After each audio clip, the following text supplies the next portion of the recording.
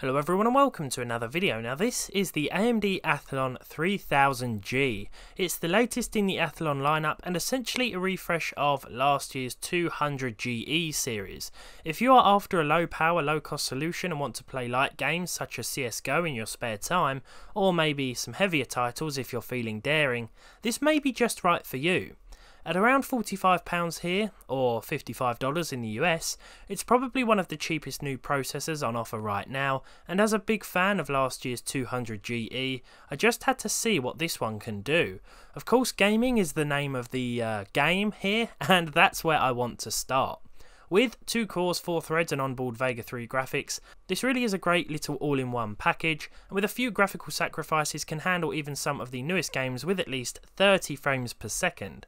That's what I want to talk about first. I'll be discussing how well it does or doesn't do, and then I'll be throwing up some comparative figures to my Athlon 200GE, which I'm still using in a secondary system to this day, though I have a feeling it may soon get replaced by this little thing. Both chips I'm testing have been overclocked to 3.8 GHz, the highest stable speed on my motherboard, and both have been paired with 3200 MHz DDR4, 16 gigs of the stuff to be precise. So let's get into what it takes to hit 30 frames per second or beyond with the 3000G and integrated Vega 3 iGPU.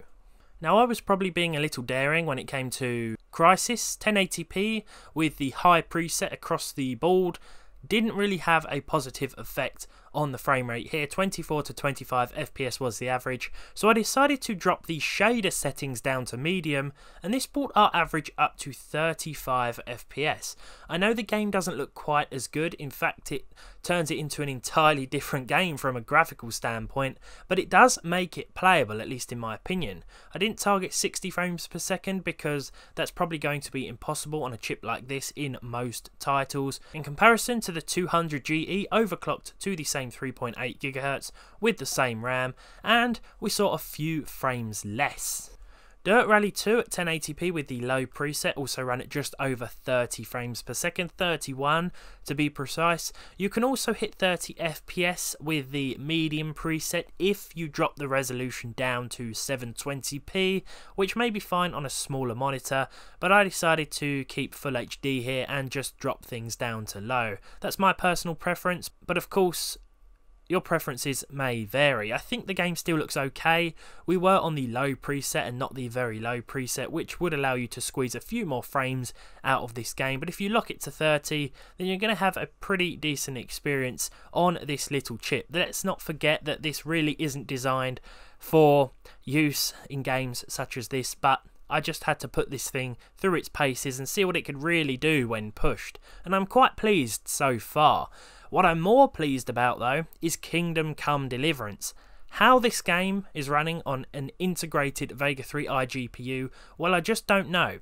It's a similar story to Crysis, where the 3000G is just over that 30 FPS line and the 200GE is just under it. We are running at 1024 by 768 in order to hit this 30 FPS average, but I still don't think it looks too bad, to be honest. Everything is off, or as low as it can go, and yeah, Kingdom Come Deliverance, even in the busier areas of this little marketplace at the beginning of the game, doesn't give us too much trouble. Like I said before, I'm quite surprised at this result.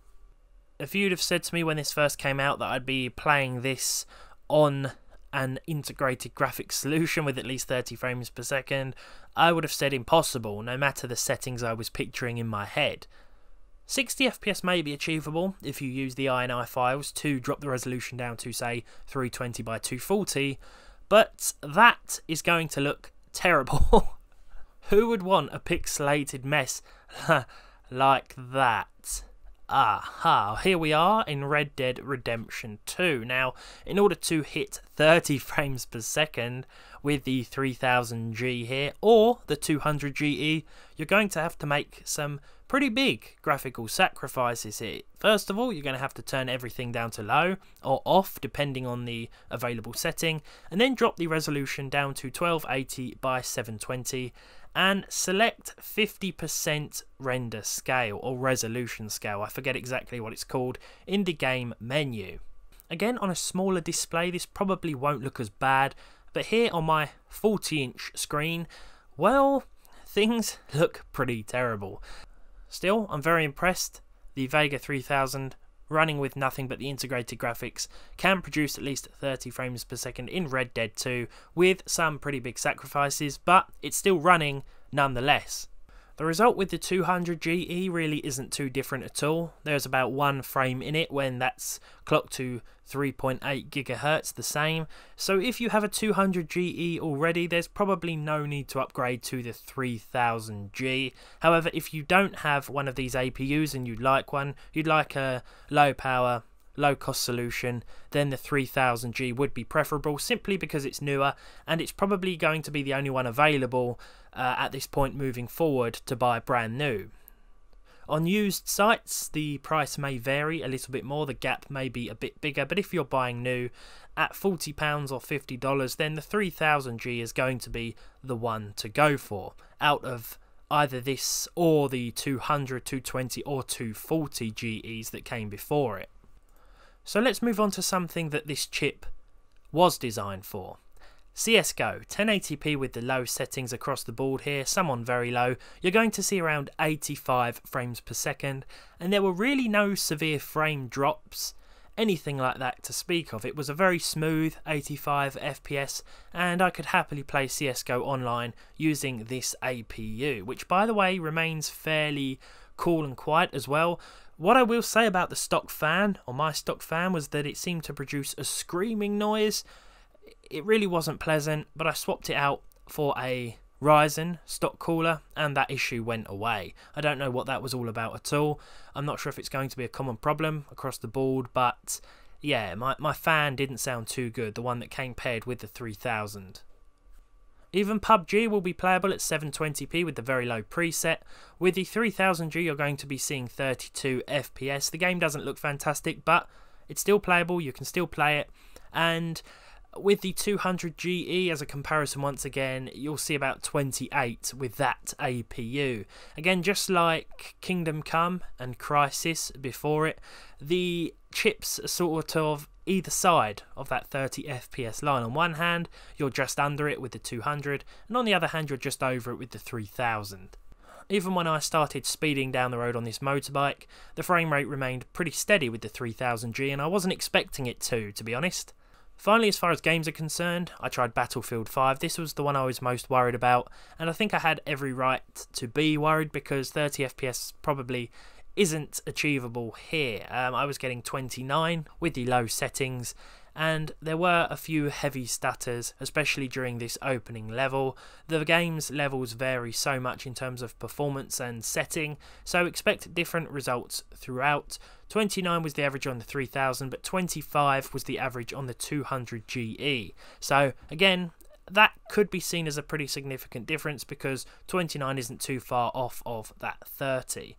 So to finalise, we have the Cinebench R20 multi and single core results. As you can see, just like throughout, both chips are very close, with the 3000G pulling slightly ahead. I think throughout it's done better than the 200GE when it comes to the average frame rates and the percentile figures too. Both chips are of course fairly weak, but they are entry level parts, and I think for the money, well, you can't really go wrong. If you're looking for something cheap yet something surprisingly capable, even in AAA games I was never expecting to get 30 frames per second in half of the games we tested today, especially not Crysis, which is funny considering it's the oldest game I tested out of today's list. But there we go, the 3000G, it's another solid entry to the Athlon lineup from AMD. I do hope they continue to release them. I'm glad that AMD are updating the entirety of their product line. This still isn't a Zen 2 part though, so it'll be interesting to see where this lineup heads in the future, just how much more powerful these APUs get. Of course, it's probably in their own interests not to overdo it, because then there'll be no need for lower end discrete graphics cards. I don't think it'll ever get to that point, not at least within the next 10 years or so, but for the time being, for now, I think these are pretty good for those on a tighter budget.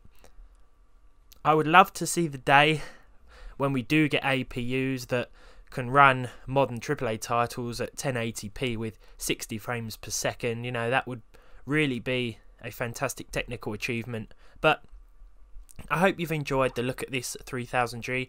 I hope to explore it a little more in the future, perhaps with a discrete GPU in a cheap system build. But until then, leave a like on this video if you enjoyed it, leave a dislike if you didn't, subscribe to the channel if you haven't done so already, and hopefully I'll see you all in the next one.